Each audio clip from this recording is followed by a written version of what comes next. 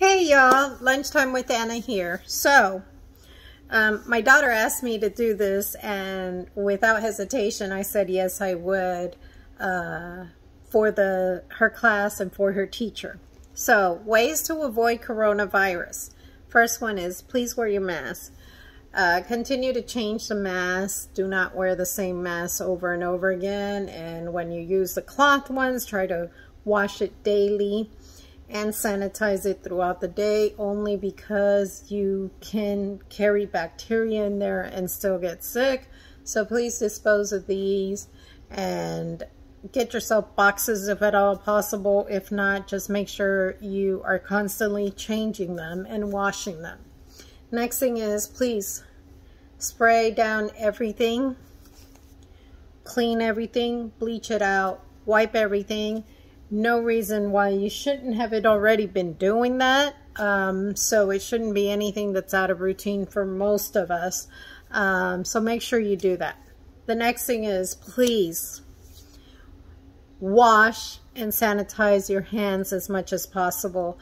You can never do it too much. Never, ever, ever. We carry sanitizer everywhere that we go. We spray our hands constantly everywhere. The mask and the sanitizer is very much needed.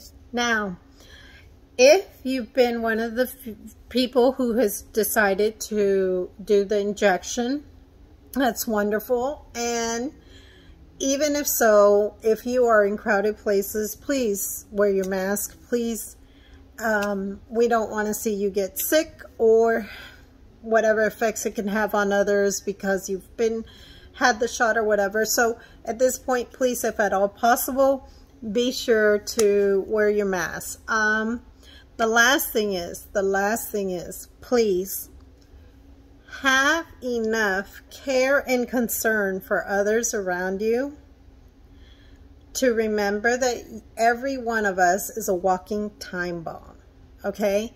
We never know what our neighbor has. We never know how we can get someone sick. So with that being said, COVID might not affect me the way it affects my neighbor or my neighbor over here. So please be sure to be courteous to others and just follow the rules. It's not hard. It's not complicated. With that being said, thank you for listening. Lunchtime with Anna here. Ciao.